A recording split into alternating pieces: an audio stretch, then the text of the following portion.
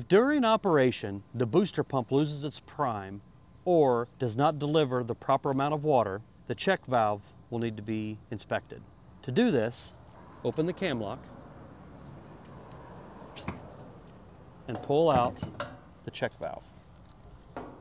If the check valve is operating properly, there will not be any water leaking out of the valve. We need to inspect the check valve.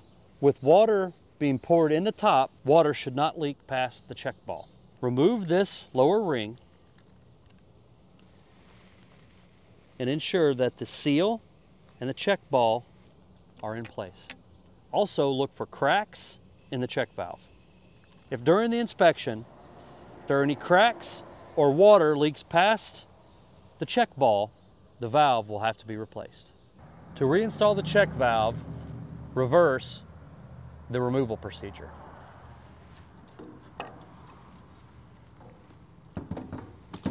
Insert the check valve, line it with the cam lock fitting, tighten the cam locks. Be sure to install the boot on the tank cover.